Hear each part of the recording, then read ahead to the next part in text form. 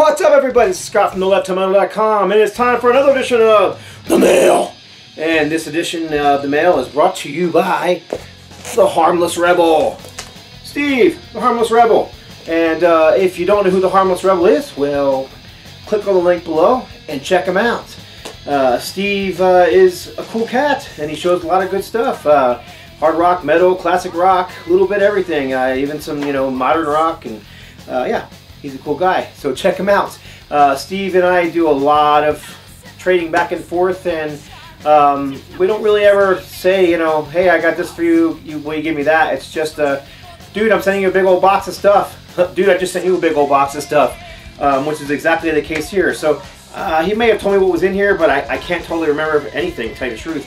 So it's going to be a surprise for everybody. So, live opening. Did not pre-open this box, so I got my handy knife, and we're gonna slice this puppy open right now as I hammer on and try to fill up the time. And here we go. All right, so what do we got in this box? There's actually quite a bit in this box. Wow. All right, so what are we having here? A sticker. Listen Naked, Mojo Music. Awesome. I'm going to get this to my wife, see what she thinks. And this is one of my all-time favorite albums. Hope you dig it. I actually have the Jesus on the Inner tattooed on my arm. Mad Season Above. Well, cool. I've never heard this album, so we'll check it out. This is Mad Season Above on CD. And for anybody who knows me, knows that I collect both CD and vinyl, as you can obviously see behind me. This is a cool one. I don't know who this is, but it looks cool. Pleaser on CD. This looks cool. I have a feeling it's going to be like, it looks to me like it's going to be either straightforward 80s metal or some kind of 80s glam sleaze stuff. Either way, I like both, so we're good to go. And this is freaking awesome. I have tons and tons and tons of Aerosmith CDs. I mean, I have one of these whole full rolls and then another row full of nothing but Aerosmith over there. And eventually I'll do an Aerosmith video, and this one will end up being in it because we have Aerosmith. This is a Japanese issue of the Best of Aerosmith Superstar Collection. And yeah, Japanese. You can see the back. The songs are all in Japanese or something. Some kind of Oriental text. I can't read it. But either way, that's cool. I am an Aerosmith fanatic and own tons of Aerosmith stuff. And then Slick Toxic, Smooth and Deadly.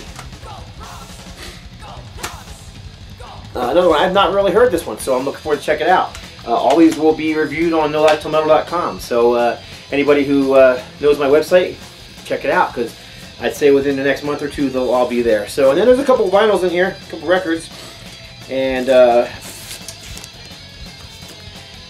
Def Leppard, Pyromania. I own the first two Def Leppard albums. I own the EP. I own a bootleg of their early stuff before, High and Dry and On Through the Night. But I didn't own this one. Honestly, I do like this album. I think there's some good material on here. But I think this was the beginning of the end for them. It was, uphill, and then they hit Pyromania, and it was just a downward dive from there. Misuse of technology. It became so plastic, it bored me. Hysteria, I think, is just one of the worst albums ever recorded. But this is actually a good album. It is very highly produced, very 80s sounding and very dated sounding, but there's some great songs on here nonetheless. So yeah, Def Leppard, Pyromania. And what else is in here? Oh, right on. I did know this. You asked me about this one. Hanoi Rocks, Two Steps from the Movie, Move. This is, of course, everyone knows Hanoi Rocks. I never understood how they got the whole. They're not really even a metal band. They just got this own, almost a punk style to them. And it's just hard rock. Very influential band as far as like the whole LA scene. But they never really got too big. Doesn't matter. I enjoy their music nonetheless, no matter how big they were. Yeah, obviously their look was a huge influence on all those bands that came out of LA in the mid to late 80s. So. Yeah, Hanoi Rocks. So that's it. As if that's not enough. That's awesome. Steve, you rule as usual, and as you might know, I have a box already on its way to use, so check it out. That's it for this edition of The Mail. God bless. Stay strong. To intrude, but you